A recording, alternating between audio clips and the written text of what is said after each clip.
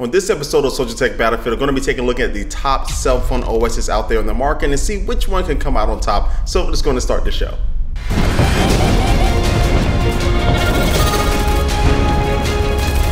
Hey, what's up guys? I am your host Mark Watson and this is another episode of Soldiers Tech Battlefield. Now in this show, we normally take two products and put them against each other and see which one comes out on top. On this episode though, I'm going to be taking a look at the top cell phone OSs on the market right now and give you my favorites in a list from 4 to 1. And we'll see which one of the OSs come out on top. I'm going to be talking about iOS, going to be talking about the BlackBerry 10 OS, going to be talking about Android, and also going to be talking about Windows Phone. And so it's going to get things started with my number 4 pick, and the number 4 pick is going to go to Windows Phone. Now Microsoft over the past couple of years has definitely done a really good job at trying to separate itself from the rest of the pack as far as how the OS runs and it looks. And you can definitely tell by the home screen, which has this live tile interface where the tiles are different shapes and sizes, so it doesn't look like a traditional cell phone OS, but some of them also have information, so you'll see them move. So if you're looking at a CNN application or another application like that, it may have information kind of scrolling through the tile, so you don't actually need to tap into it. So it's basically a combination between an icon and a widget. But besides that, it's really not that much that Windows Phone offers from its competitors. I mean, it definitely has the least amount of applications to select from all the different OSs it's going to be talking about today. And it absolutely has really no customization besides changing the color of the home screen and things like that. And so because of these shortcomings, this is why I put Windows Phone at number 4.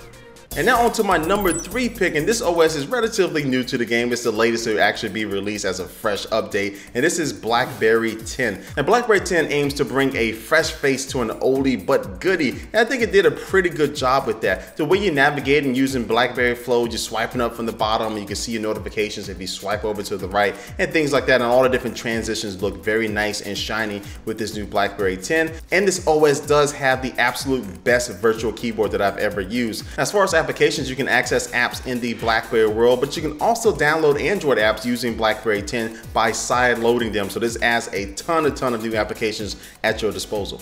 And when it comes to stock applications, one application that does disappoint me is Maps, and that's something that you use a lot on a normal basis. And the Maps application is pretty bare bones and doesn't really have a lot of features, and it just really doesn't look that appealing at all. And then also voice assistant technology is basically missing from BlackBerry 10. It has voice control, which will allow you to open up applications and to send a BBM or a text message just by talking to your phone. But if you're looking for any useful information or something really to assist you in normal things, as far as asking the questions and things like that, it's definitely lacking from BlackBerry 10. But those things are really kind of minor with this OS. But for the most part, BlackBerry 10 is a solid OS. It's going to be great for personal and corporate uses. So this is the BlackBerry 10 OS, and it's coming in at number 3.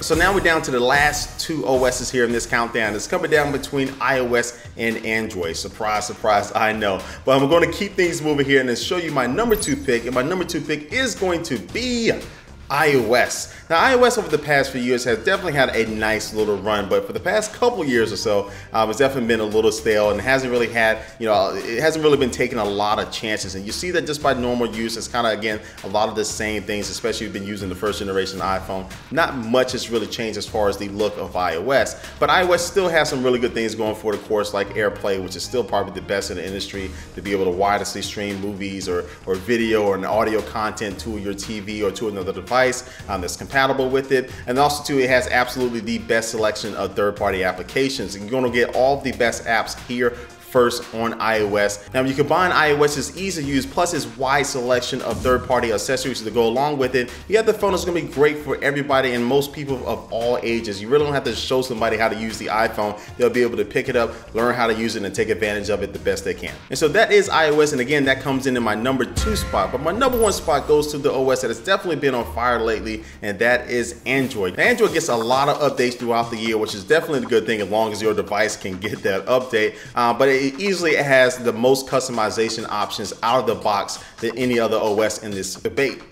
Now you add the fact that the Google Play Store is growing in applications, plus Android has the willingness to definitely try new things and add features in the OS, and it's not worried about alienating its users and things like that we're seeing as a problem in iOS. You see Android as an OS is very flexible, and because manufacturers can add their own twist by adding different skins, and we're seeing Facebook doing the whole Facebook Home thing, which is pretty cool, you can definitely get a fresh version or a fresh feeling of Android as you move from device to device, and I think that's really good because it helps in competition. And so it's really not that many bad things I can say about Android. Besides, again, I do think there is fragmentation. You may have a new device. You may not be able to get the new software update that comes 2 months after you got that device. For some odd reason, the manufacturers are very slow on that. So I do believe there's fragmentation. But other than that, Android is a solid OS that is easily the #1 OS in my book. So anyway, guys, this brings it into my list of my favorite top cell phone OSs at the moment. I know some of you may disagree with my list, and I want you to leave a comment down below. But what are your top 4 cell phone OSs in any order that you choose? Leave that comment down below, guys. And I will see you next week with another episode of Soldier Tech Battlefield. Catch you later. Peace. Hey, what's up, guys? I just want to give you a quick heads up that Soldiers Tech Battlefield is going to be moving from Saturdays to Tuesdays. So normally our episodes air on every single Saturday. Now from April 23rd, we're going to be starting on Tuesdays. Again, on April 23rd, Soldier Tech Battlefield will be starting to air on Tuesdays.